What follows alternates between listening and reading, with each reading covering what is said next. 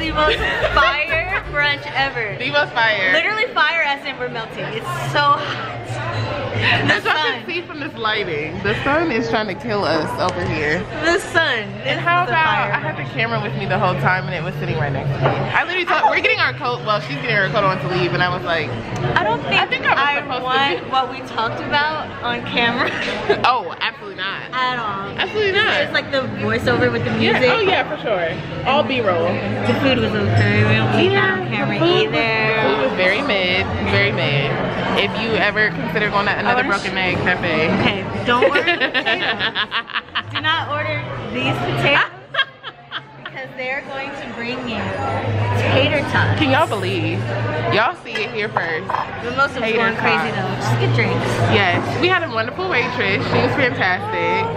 Water. Yes. Not my favorite. I thought you were gonna say at least the water's good. She didn't even like the water. I've had better water, but y'all, I'm fighting for this lighting right now. I truly apologize. When he brought me over here, honestly, this whole place was packed, and I was like, "Where is there seating?" And then he brought me here, and I was like, "Oh, that's why. No one wants to sit here." I would've been like, I'm gonna vlog. Hopefully, Deja makes makes another reappearance on the vlog because she's amazing. Literally, she sat down and talked to the waitress, and the waitress was like, "Your energy," and I was like, "So you caught what I caught." I'll have to do another story later on about how she came in my life and then disappeared for 6 months. Look, the first words I breathed her. Can you hold my baby for a second? This is actual literal facts. I don't even think we had a conversation. No. First words breathed. That's it, and I gladly did. You look trustworthy. Can you hold my newborn real quick? I'm gonna go to my car. It was great. But anywho, okay, we're gonna get out of here because we're melting. So I just want y'all to say hi today.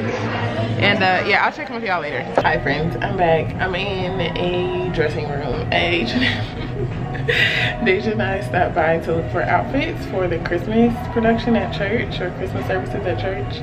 And we are struggling so hard. This is the closest I got to a full outfit, but I'm just not. It's giving business. It's giving I'm about to lead a meeting. So Deja went to go find me another undershirt to hopefully make this a little less businessy. I had some sequin. Hold on, might be able to find them. So we considered this as an undertop. We thought it was black, but it's more of like a sapphire gray. I originally tried these pants. They're like shimmery. There you go, you can see. And I was doing it under this top that I have underneath, but these don't fit. Yeah, the sizing is just off for these because these are 14 and they don't fit, but the ones I have on are 12 and they fit. So I don't know what that's about, but and then these I liked, but they were just doing a lot and it wasn't a cohesive outfit. So I don't know, you guys. I sent Deja into the wild to find me another undershirt, but I can't lie, I'm not like excited about it. Last year I got this like green velvet suit from Express that was super cute and fire, and so part of me does want to like go by Express. It's just they cost big dollars that I don't feel like spending. Like, why do I want to spend? I think that suit last year, it was on sale, so it worked out. I think it was like $100 or 125 for this suit, but I think it was on sale for the holidays. So I don't mind spending something similar, but I don't know. I mean, kind of like these aren't super cheap, I will say. The jacket I think is $65. It's a very nice quality jacket. I would wear it for sure for other things.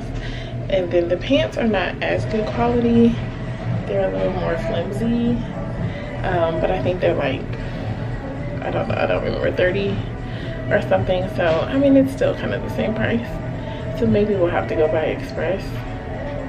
I don't know, or maybe I'll go tomorrow because this was all very spur of the moment. We were already in Easton eating, as y'all saw, so we just kind of decided to come into the mall and see if we can find something. So I don't know. Let's see how successful she is finding me an undershirt. If not, I think I'll do one more look around the store and then yeah, just call it a day. Okay, so here's the option with the black. Oh, what'd you find? What's this? Oh, that's like the color of the other one. Okay. Ooh. You're right. Bring us back here because we did like. Yeah, we didn't give the satin blazer its due diligence. Yeah. They didn't have the large, but maybe just see. Okay, just see what it's working with. Okay, I'm gonna trade you actually. Hi. I mean, if the plan is to wear it open, that's kind of. Yeah.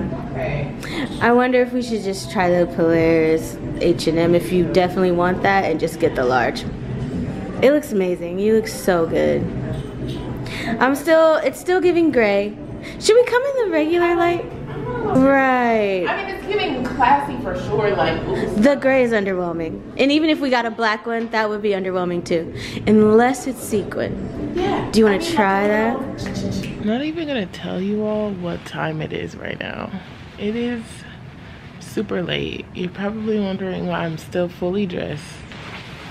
This is actually hilarious because my husband and my friends are always getting on me for this, that I will literally sit down and get tunnel vision and be in full attire at like midnight.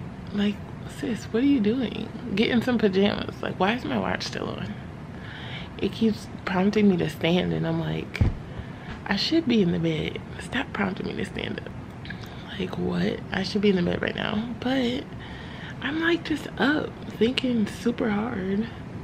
And I feel like it's a creatives thing. Like, I feel like creatives understand that, like, we start getting ideas and brainstorming and all that from like midnight on. And so I was just sitting up thinking about like just my goals and things I want to do right now. And realized like I didn't even finish this vlog. I don't even know where I left y'all, but I did not finish this vlog. So I was like, let me just talk to them about what's going on in my head. And fill them in the day. What happened after I left y'all? I had to get home because babe and I had to run an errand. I did not end up finding an outfit for, do I have glitter on my lip? I didn't end up finding an outfit yet for our Christmas services, so I'm gonna go and look tomorrow, I think at Express. If I don't find anything there, then I'll probably just go to H&M. I'm gonna go to the Polaris Mall because we were in Easton today and I just felt like they didn't have enough of what I needed. So I'm gonna go to Polaris tomorrow and figure out an outfit somehow. But oh, speaking of, this will be up before then, I think. So if you guys have opinions about what I should wear for Christmas service, let me know. But yeah, I thought I would go back out tonight, but it just didn't end up happening with all the errands and stuff that we ran. When I came home, I ended up editing the vlog that went up today. That's how we got here to, I'm really not gonna tell you what time because it is that late and I should be asleep. But the good news is that I am officially on holiday break. I got done everything that I needed to get done. I didn't get done everything that I wanted to get done before break, but literally my boss met with me today. We had a call and she was just like, just giving me props for all of the things I've accomplished this year with our team and like just how proud she is. And I was like, I did do that. Like, I did that and I'm going to let that be enough. I think that's enough for 2023. Anything else that's lingering is waiting for me and ready when I get back. And I'm actually kind of excited, which is such a difference between how I felt last year. I remember last year after the days that I took off for the holidays, I had a lot of anxiety coming back to work. A lot of anxiety. I remember my parents were over and I just ended up bawling my eyes out. And I was just like, yeah, for all the reasons I've been telling you guys, I was just overthinking that new role and whether or not I was ready and could do it. And so I had so much anxiety going back to work. This time, it is night and day. I'm like, I'm ready for January. Bring on January. Like, I don't want to rush it. I'm looking forward to this break. I just feel really excited for all the things that are ahead next year. And if the Lord did all this in a year, I can't imagine what next year is going to look like. So very excited, but very happy to be on my break. I'm like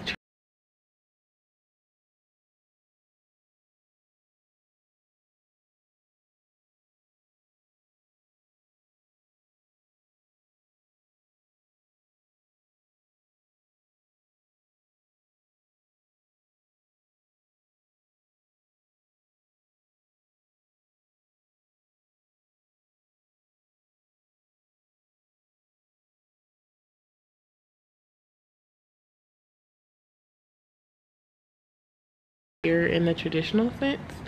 Like I want to value and like demand time and space for my own personal goals, and like I have to do that. Like it's on me to do that. Nobody else is going to do it for me.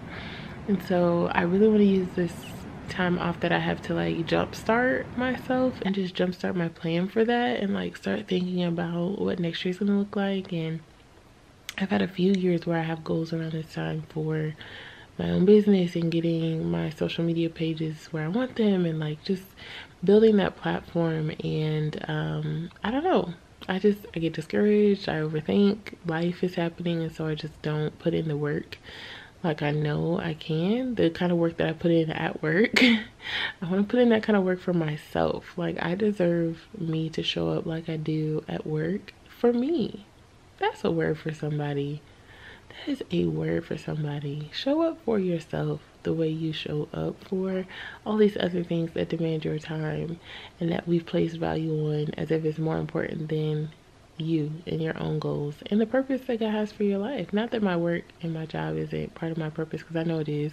The Lord is doing dynamic things through that, but I also think he wants to do something through me in a new way. So I'm trying to set myself up. I know like I need updated pictures because part of this transition phase and like just coming to terms with like me currently, I don't take pictures anymore. Like I used to be selfie queen. I don't do it anymore. I don't take pictures of myself. Like I used to even kind of get nice pictures of myself with this camera at home, and I just don't do that anymore. So I'm thinking the quality of pictures I want is like to actually have a couple shoots done, or like make it a regular thing like every couple months to have a shoot, like a lifestyle shoot with a photographer. So I'm gonna jumpstart that, I think, and start planning for that and just writing down ideas and like a schedule of like when I want to post things, especially because there's so many platforms these days and I don't want to just make meaningless content. I think that's where I always get stuck, is like I'm just me, you know, and I share honestly about the things that happen in my life when I feel like the Lord wants to use as a testimony out of my experience. And I get stuck feeling like I gotta keep up with the trends, you know, like there's so many types of videos and everybody's like, you gotta have a niche and you gotta have a thing and you gotta you know, do these sort of videos. And even the beauty fashion side of things, like I mean, I care about my appearance most times, but like am I about to go drop bank on, you know, a whole bunch of clothes so I can do hauls and that kind of thing and catch the attention of those kind of businesses? Am I gonna try to pretend and act like I really care about like Ulta and Sephora makeup and like all of that kind of thing? Like no, it's not really my thing. Like I still wear drugstore makeup. Like I get my makeup from Target. I mean, no shade, because they do have good stuff there, but like I don't be at Sephora and Ulta and all that. So am I finna put on just to get that audience? And it's like I don't want to go digging for just an audience, just, you know, meeting trends and getting numbers for the sake of that. Like this is ministry for me. Like it's so much deeper than just, you know, fitting into what looks cool and what works these days. And so I'm really trying to be intentional about that. And you know, sometimes it's harder to plan around that because, you know, the content is a lot more organic. It's not like, you know, I could just go and find somebody's list of video ideas and just do that. So I don't know, I think I'm gonna just be in prayer over this next 2 weeks and like really in my word and just listening for what the Holy Spirit is leading me to do. But I have to admit, like I'm super excited. I haven't had my website all year. I think I let it go at the end of last year. And y'all know we have officially moved past Miss GCH. I don't know if I'm completely sold about the Hello Gaby handle that I have. I don't know. I'm not like 100% sold, so I may be sitting with that. Like, what is my true handle? I just had to get rid of the Miss GCH. Like, this was a couple months ago, and I could not go another day with Miss GCH. So that's how we ended up on Hello Gaby, if you're curious. But I'm probably gonna end up finding a new handle, like rebranding in a way that really feels authentic to me. And I really want to do that over this next 2 weeks. And so I'm thinking about getting my website back. I'm trying to be intentional about it because I don't want to just give myself something else to do that will take a whole bunch of time with, like, you know, what benefit. I do like the idea of having a website to like house all of me in one place, but the whole idea of like blogging, like I love blogging, but that's a job, you know, blogging on top of shorts and reels and TikToks on top of YouTube might be a tall order.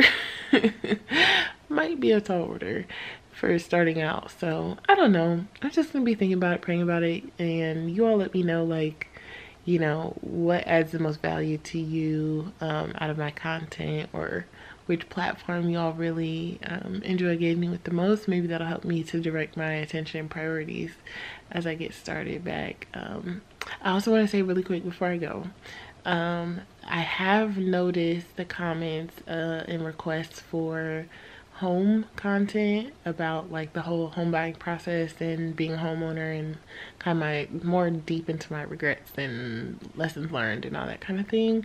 So I do see you all. I am going to include that, I think, somehow in the 12 days of Christmas videos.